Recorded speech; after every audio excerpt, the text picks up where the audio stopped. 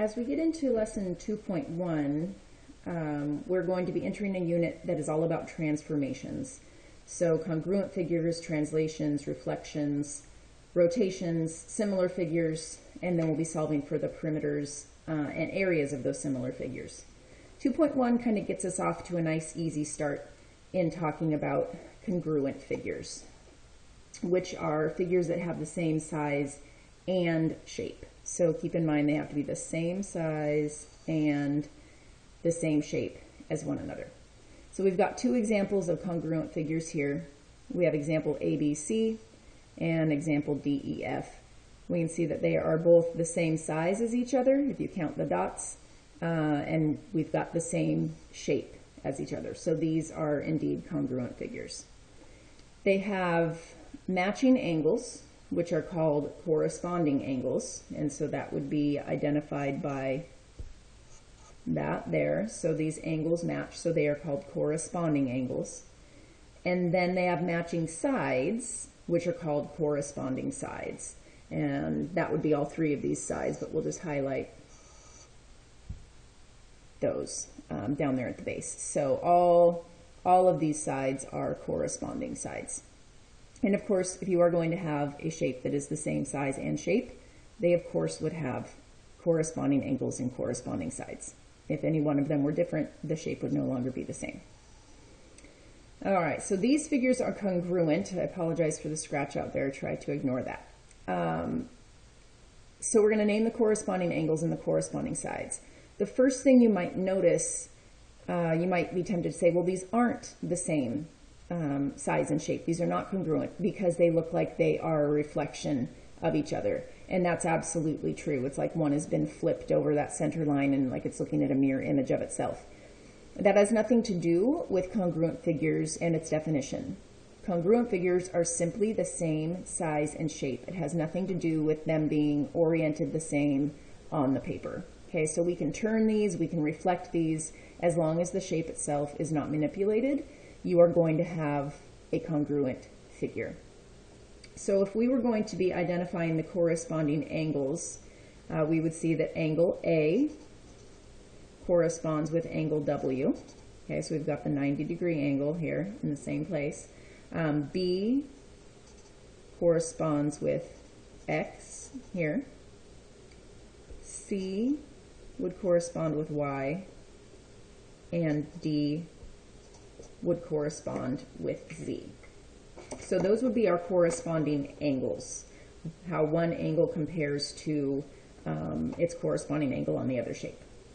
So then with corresponding sides, we're going to be identifying the same thing, but of course we are talking about 2 points being connected to form a side. So angle or side AB would be corresponding with XW.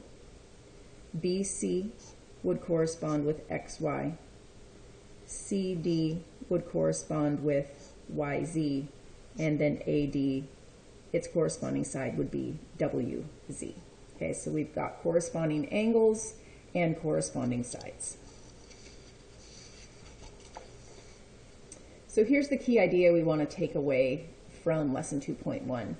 Two figures are congruent when corresponding angles and corresponding sides are also congruent. So again, same angles and same size sides. So we've got a lot going on in these two shapes. All this is showing that our angles are congruent to each other.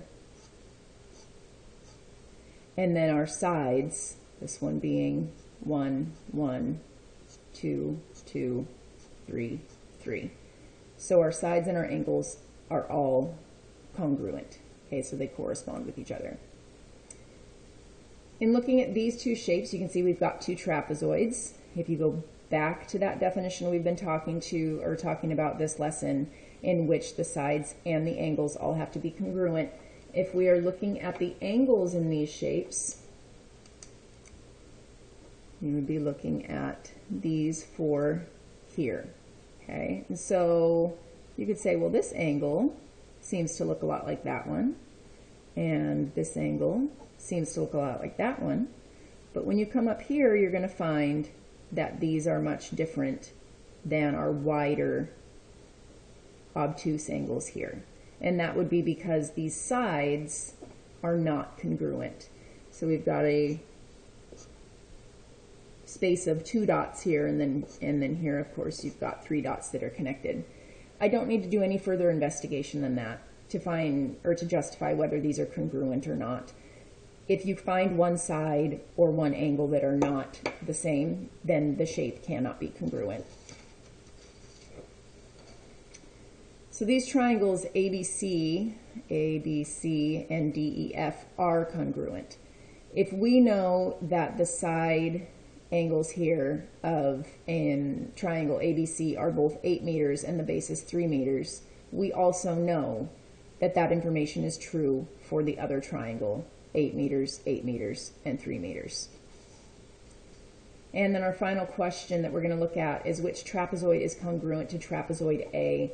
So if we investigate trapezoid A, we are looking for a shape that is congruent, meaning it has sides of 4, 4.5, 6, 4.5. You can also count the dots if you're working with dot paper, which makes it kind of nice.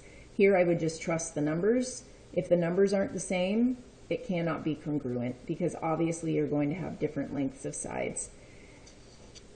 This one is oriented similarly on the paper, but that does not make it congruent. Okay, this shape over here, it has been flipped. However, we can see that the sides are congruent. So 6 is congruent with 6, 4 with 4, 4.5, and 4.5. So as we delve deeper into 2.1, we're going to talk about some of the words that I was using throughout this lesson, flips, reflections.